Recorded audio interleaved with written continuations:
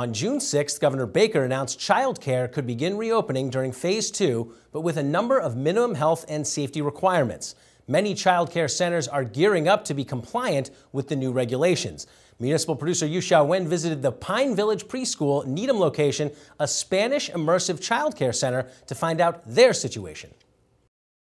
On a scorching morning in late July, decorations from Wintry March are still on the wall inside the Pine Village Preschool in Needham, marking the last time the facility was bustling with activities for their toddlers and preschoolers. Things will look different when children return on August 3rd for the summer session. Removing some of the materials that are in there that can't easily be sanitized. We're changing sort of the layout of the classrooms using shelving to create additional sort of spaces and centers where children, where they're more likely to work in twos or smaller groups. Some safety measures begin before the children walk into the facility. We are going to have a screening area for the parents and the kids, and just here in the front of the door.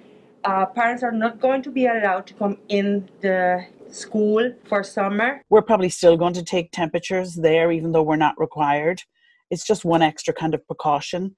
And parents also have to give us a list, as do teachers, every morning of that they've filled out with sort of indicating that they've had no symptoms. And there's a whole list of symptoms. And children will wash their hands when they go into the classroom. We are going to have inside and outside shoes.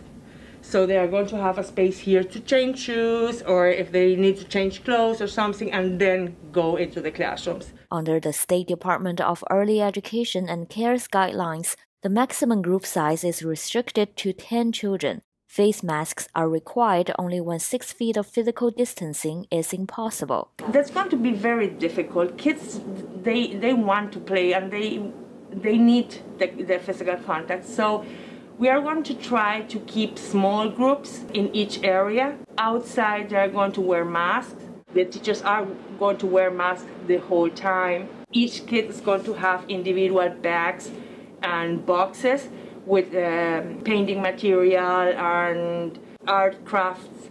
One of the challenges for daycare teachers is to keep emotionally connected with kids while being cautious. Our kids are used to get hugs and kisses and being hugged by the teachers, and that's one of the questions that our teachers made. How are they going to comfort the kids when he's crying or he's upset or he's sad?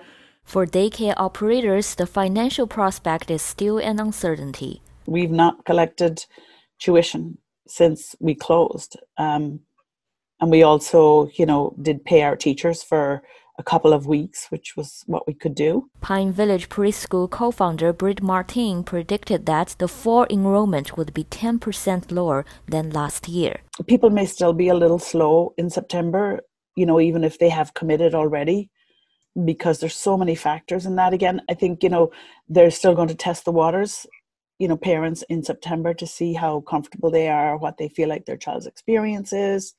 And also then, their own, if they have older siblings, what's happening with the public schools, what's happening with other private schools. There's so many factors that make it very difficult to predict. For the Needham Channel News, I'm Yu Xiaoyuan.